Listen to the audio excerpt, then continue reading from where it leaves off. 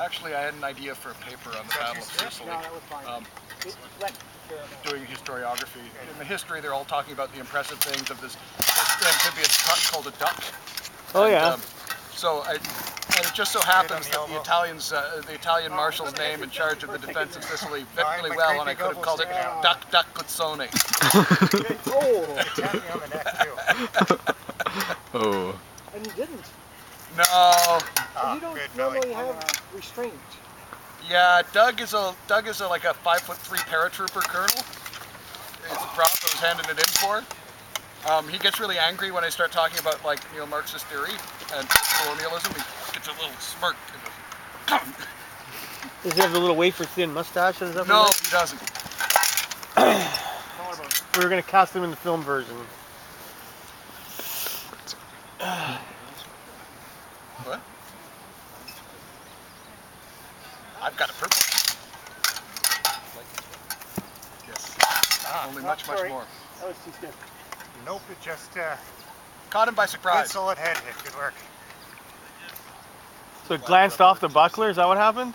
No, just straight on the face. Oh, it did go straight in. Okay. Yep. Very classy. Plastic tips don't have the longevity from that again.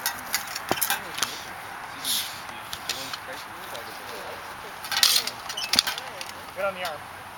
Your tip just nicked my head.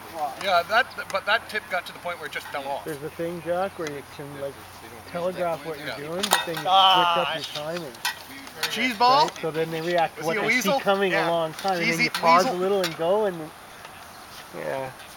Aaron gets me with a leg.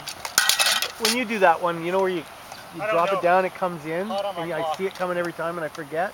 Where do I end up getting it? Upper leg or lower waist? What do you mean? It's just longsword? Well, you do it. Or it's sword and buckler. I don't know what you use it. Right on the rope. I guess it's in the, when you're holding your rapier. Probably when we were playing and I had my longsword and you had your rapier.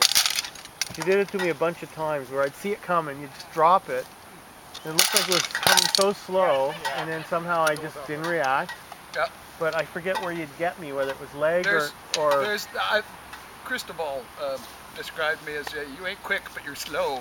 Yeah, yeah. That's part of my charm.